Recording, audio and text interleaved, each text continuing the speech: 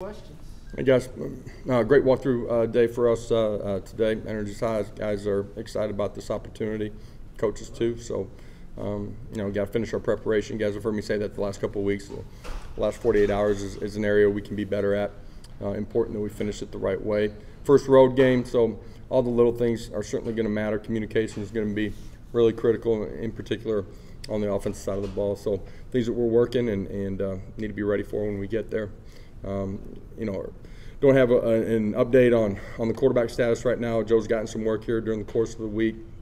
We'll find out more tomorrow with him, but some of the other guys that maybe you didn't see last week, anticipate most of those guys being able to play, though, when we get down to Gainesville. Austin? Coach, what's Juwan Mitchell's status for Saturday? Will he be back? He's been able to be with us out on the grass a little bit this week. We'll see where he's at when we get through tomorrow and then be able to determine where he's going to be. Josh, Florida's obviously really good in press man coverage, very physical. How are your guys, your receivers, and that kind of gets that kind of long, athletic.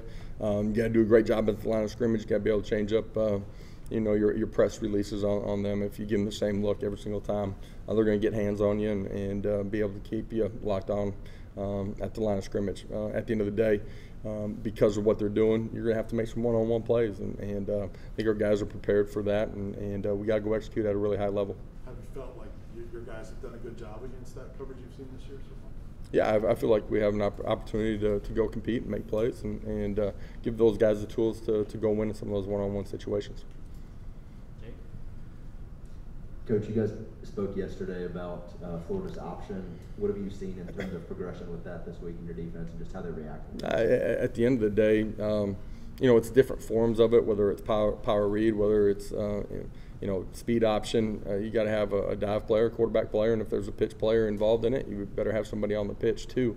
It's going to force you to play responsibilities. It's going to force you to read and react to things the right way, and then you got to tackle extremely well in space. In particular, their running backs and their quarterbacks have the ability to make you miss or to run through a tackle, and you got to do a great job in space.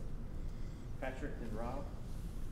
Coach, obviously you guys were preparing most offseason for Cooper to be your center. How has Jerome done stepping in there with the tempo? Jerome's done a really good job communication-wise. Been really pretty seamless in the transition from him going over to guard to center, because he's your starting guard. The number of actual center reps is not as high as if he was just the two center when he stepped in. Pleased with a lot of what he's done. Anticipate Coop being back with us and Jerome being able to slide over. Coach, do you feel like you have a number one defender on this team, and do you carry your philosophy? Is it okay if it's by committee? I'd like to have three guys that we feel are number one, or four or five. We have great trust in the guys that are out there competing. Cedric's done a really good job at times. Javante, Bayless has played both outside and inside. All those guys are going to have to be able to make plays. Ben? Just what have you seen from the defensive line under Rodney since the spring, and just how comforting is it for you to look across the field and see that guy with that resume and D-line? Rodney does a great job on and off the field for us. He's changed the culture inside of that room. The style of how we play is subtly different than what they were used to a year ago. Fundamentals and techniques, those guys have continued to grow. He's a great teacher, cares about his player, gets great investment and buy-in from him because he does care about him, and his resume speaks for itself. He's a great resource for all of us, but me in particular. His experience here in this league, on the field and in recruiting and off the field as well. Tim in the very back? Coach, it's been a while since the guys have went on the road in a really wild atmosphere. Obviously, the swamp is a pretty wild atmosphere. What have you done this week to kind of prepare those guys for that noise? You talk about the environment, but then you try to create and simulate the issues that it causes as far as communication, in particular on offense because of the crowd and then being in the football game at that time. And for us, we got to do a great job seeing, recognizing, communicating, and being clean as far as pre-snap penalties. So it's a big emphasis from us all week long. when you're not sure who the quarterback is going to be on the opponent and how they're going to use multiple quarterbacks, how much extra work does that add in preparation for a game when there's that uncertainty? I mean, if you're looking at them and their ability to play multiple guys, there's things that both of them, you know, are comfortable with that they use schematically.